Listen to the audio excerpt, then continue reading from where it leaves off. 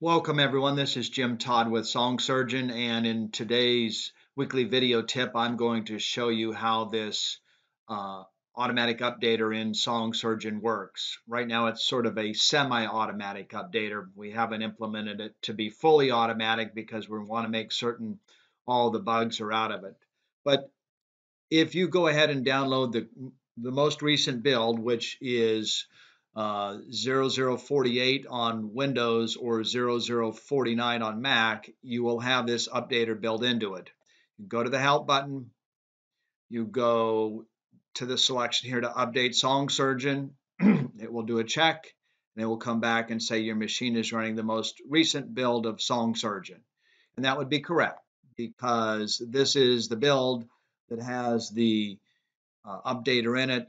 When the next build comes out and then you run this, it will find the next build and it will prompt you to download it. And essentially what it does is instead of uninstalling and reinstalling, it will essentially grab the file or files that have been changed, put them on your machine, and there's no need to uninstall, reinstall, and go through all of that monkey business. So that's the idea and the purpose for having this particular updater.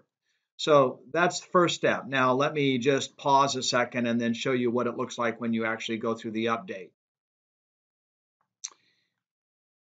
Okay, so I made some changes on the server now to mimic as if there were an upgrade available. Let's show you what this looks like then when you go through the steps. Help, update Song Surgeon. An update is available. Do you want to install it now? I click yes. It downloads the update. And it works the same way on a Mac, essentially.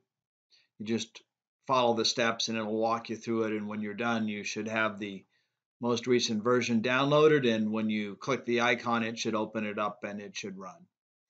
Okay, so the update was downloaded successfully. Please close Song Surgeon by clicking the X button in the upper right-hand corner. Once Song Surgeon is closed, please click Apply. Okay, so close the program first. Click Apply. It says Update Successful. Song Surgeon has been successfully updated on your computer. If for some reason this new version doesn't work correctly, you can roll back to your older version by going to the Help button, Roll Back, or Start button, Program Song Surgeon SS Updater. So the message was saying that if for some reason the update didn't work correctly on your machine, you could go to the Help button, go to the Rollback Last Song Surgeon Update, could select this option, and it would essentially restore the previous version you had. At some point in the not too distant future, what we hope to do is to have Song Surgeon automatically check for updates every time you open it. So if there is an update available, it will prompt you and allow you to choose yes or no. But for right now, we're going to have this sort of in this semi-manual or semi-automatic fashion, whichever you prefer, by asking you to go here. So that will conclude this weekly video tip on Song Surgeon. Thanks for watching.